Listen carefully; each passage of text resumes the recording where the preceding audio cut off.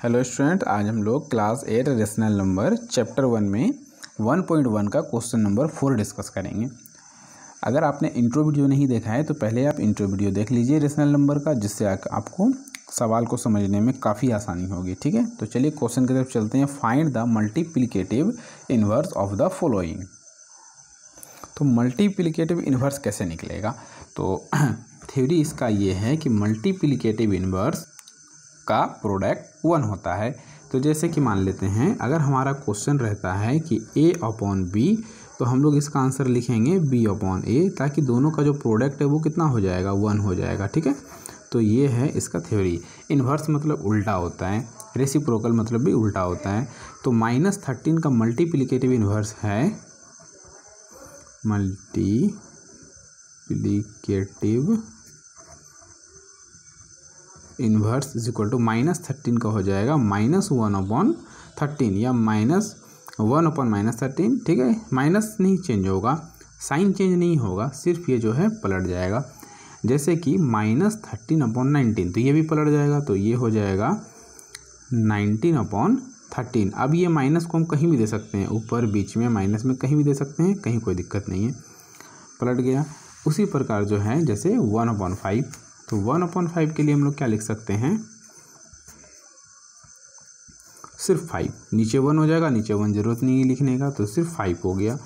उसी में एक और क्वेश्चन है हमारे पास, माइनस माइनस ये प्लस हो जाता है मल्टीप्लाई होकर के, 5 3 जा 15 और 8 7 जा 56। ये हमारे पास ओरिजिनल क्वेश्चन है। तो इसका मल्टीप्लिकेटिव इन्वर्स जो है 56/15 हो जाएगा। ठीक है, तो याद रखिए कि मल्टीप्लिकेटिव इन्वर्स में क्या करेंगे कि जो भी क्वेश्चन रहेगा उसको उलट देना है।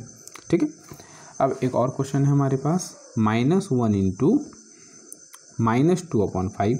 तो जब मल्टीप्लाई करेंगे तो 2 1 जा 2 और माइनस माइनस प्लस अपॉन 5। तो ओरिजिनल क्वेश्चन है 2/5, तो इसका मल्टीप्लिकेटिव इन्वर्स होगा 5/2। -1 का मल्टीप्लिकेटिव इन्वर्स क्या होगा देख लेते हैं, -1।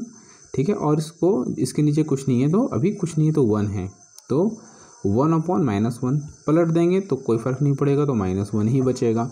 तो -1 का मल्टीप्लिकेटिव इन्वर्स -1 ही होगा, याद रखिएगा। क्वेश्चन नंबर 4 हमारा क्लियर हो गया है, तो हम चलते हैं क्वेश्चन नंबर 5 की तरफ।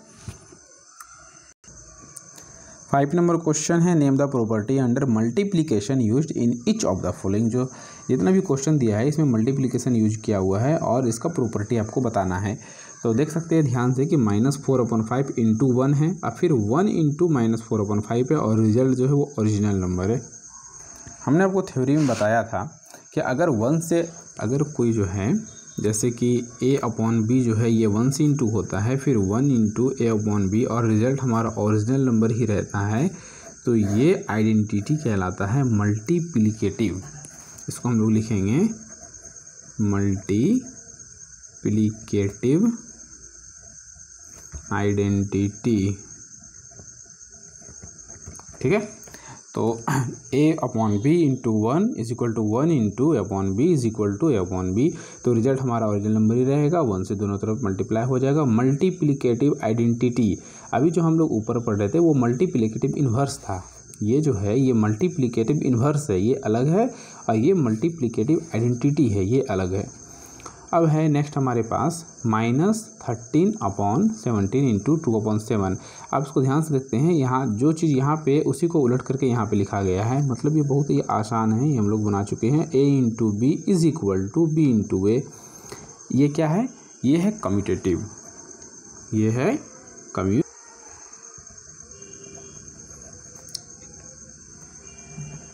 ये कम्यूटेटिव प्रॉपर्टी है। ठीक है, अब नेक्स्ट हमारे पास है -19/29 × 29 = 1। अगर 1 होता है तब ये मल्टीप्लिकेटिव इन्वर्स है। ठीक है, अभी हम लोग जस्ट ऊपर पढ़े हैं यहाँ पर कि अगर a/b और इसका उल्टा b/b का प्रोडक्ट अगर 1 हो जाएगा तो ये होता है मल्टीप्लिकेटिव इन्वर्स। तो यहाँ पर हम लोग वही लिखेंगे कि ये a/b है और ये b/a है, दोनों का जो प्रोडक्ट है ये 1 है, इसलिए ये हो जाएगा मल्टीप्लिकेटिव इन्वर्स। ठीक है, आई होप ये क्लियर हो गया होगा। तो अब हम लोग मिलते हैं क्वेश्चन नंबर 6 में।